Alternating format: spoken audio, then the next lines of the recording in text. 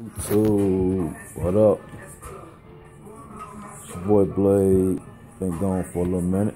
You know, minor water on the bridge though.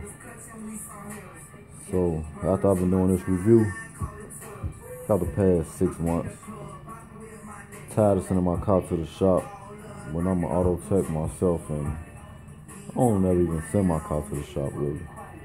I really do everything on my own. So decided to go on here and pick up that welder joint. I sent my shit to the shop, found the hole up under my frame, so dude charged me $500 to fix this shit, and this shit still is not right. I don't want to go back because I'm not finna argue with the dude, and then I have to, you know, we're not gonna go there though. But yeah, trying to get to the welding, cause I gotta bring my car out this year, man.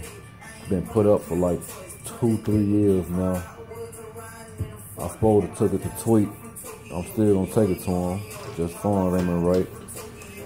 Back and forth, handling other little business here and there.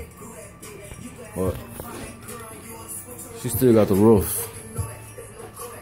No, she still got the 2 roofs up in her. Still got leather. My flakes still sitting down there waiting. Yep, I still got the flakes waiting, though. So everything is still going the same way. I just gotta get back to it. And now that I bought this, oh, I'm finna go ham. I'm trying to get back into the car game heavy. Everybody up on YouTube who I be watching, I salute y'all though. Y'all be doing y'all thing. For real. I like seeing motivation. That's what up. I'm just letting y'all know I'm back though, man. I went and picked up the Harbor Freight 90 amp flux wire welder. Brand new. I ain't even opened it yet. So, but I'm finna get to it, man. Build my tools back up. Got me a new toolbox too. You know, everything's whatever my neat. It's a double joint, stack on top of it, lock it up. But I'm still here, man. Bonneville will be back soon. Tweet, I'm coming to you, boy. I ain't forgot my dude. We back though. Appreciate you watching.